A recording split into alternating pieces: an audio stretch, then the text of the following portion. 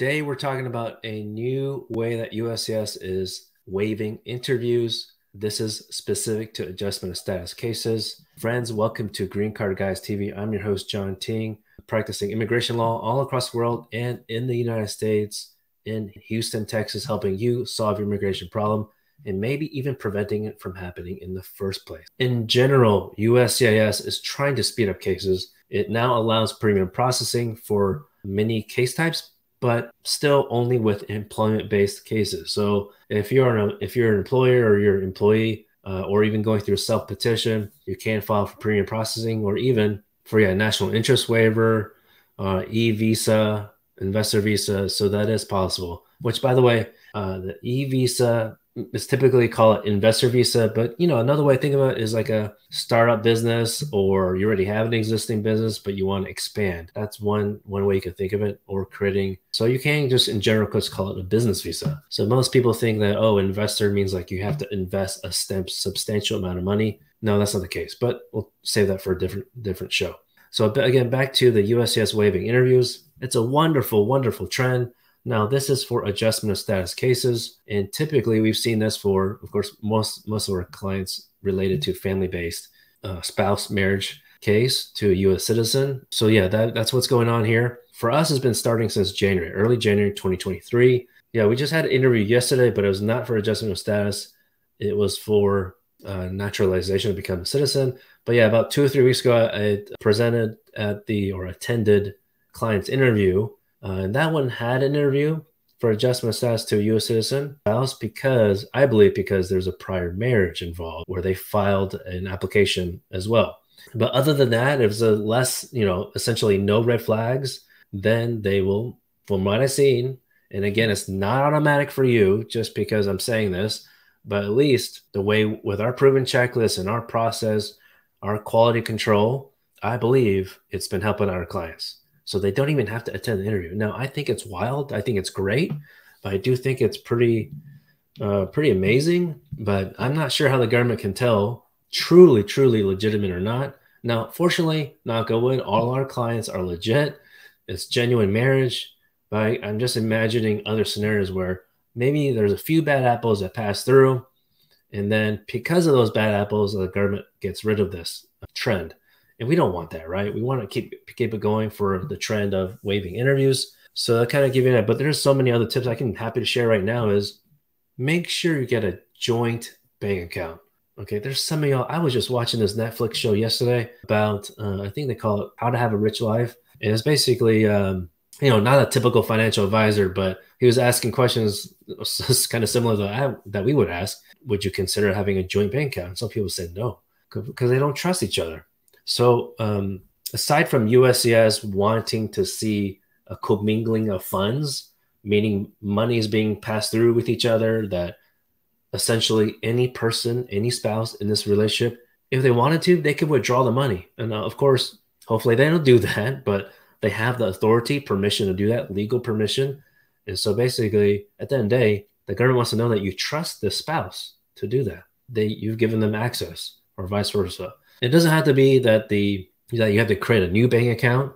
Okay, it can be an existing account, and it only requires one. Fortunately, USCIS doesn't say, "Oh, we have to see every single bank account." No, it's just one that's joint. Okay, so if you want the best possible scenario for you, don't be afraid to have a joint account, a shared account. Maybe you say, "I only want a savings account shared together." That's fine, but you want to make sure whatever account you have together, that you're actually using it. Just a simple fact of having it shared together and you send in one piece of paper showing that has both names on it, that's not going to be good enough, right? It's going to be, in general, going to be sufficient for now for filing.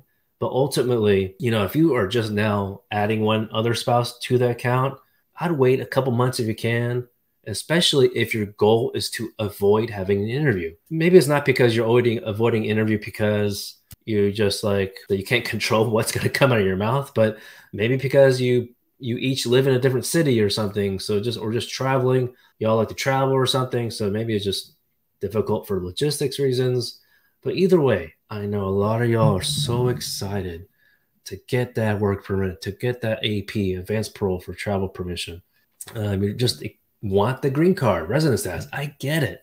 But That's part of our quality control that we have to slow clients down. We're not slowing down our process, okay? Once someone authorizes us to help them, we call the same day, onboard the same day, get going, okay? We share a Dropbox folder, share it with the contains a checklist, estimate step-by-step timeline, but we review what you currently have, we give suggestions, and yes, some clients push back, but ultimately we've noticed every time we stuck our ground, clients have been approved, but not just approved. With the recent trend, the interview was waived. So especially when clients, even if clients, live in Austin, Texas, they don't have a field office in Austin, Texas, so they got to go to San Antonio, right? So it's saving a trip. For us, the way our law firm looks at it, we're looking straight approval, reduce RFE. That's part of our quality control. We can't control it, right? Sometimes USCIS will ask for evidence that we already provided. I know it's annoying, but that's been happening sometimes. It's rare, but it does happen.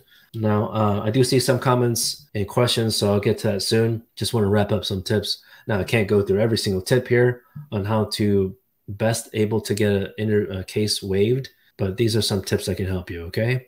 Now, if you're doing this on your own, so I was saying about waiting a couple months is for the purpose of getting a couple statements. Now, I'm not saying you got to deposit like 2,500, 5,000 at a time, but you have to have money going in and out.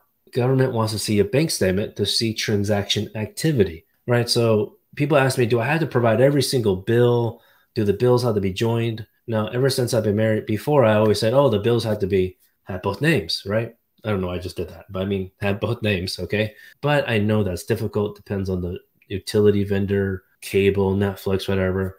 So at least in that one account, whether you use a debit card or not, or let's say it's a credit card, right? If you use one of those accounts for most of your expenses, have it on that one account. I know a lot of people, you divvy it up in so many different accounts. Try to keep it on one for the purpose so that when you provide that statement, credit card statement, a bank statement in the file, it reduces how much paperwork you have to provide. Okay. So hopefully, I think that's a huge tip, because otherwise, in the past, it was like this big stack of paperwork. That's it. Look, we try to make it easy, not just for clients, but also for USCIS interviewing, or at this point, reviewing officers, those that review the case files and determine if the case is going to be waived interview or not. Okay. So hopefully that helps. Happy to go in more detail later on. If you received any value from any of our videos in the past, we greatly appreciate your feedback. Or even if you've spoken with one of our CARES team members, please go to reviewteamlaw.com. We greatly appreciate your feedback. Okay, folks, thank you so much for your time, and I'll see you on the next one. Take care now.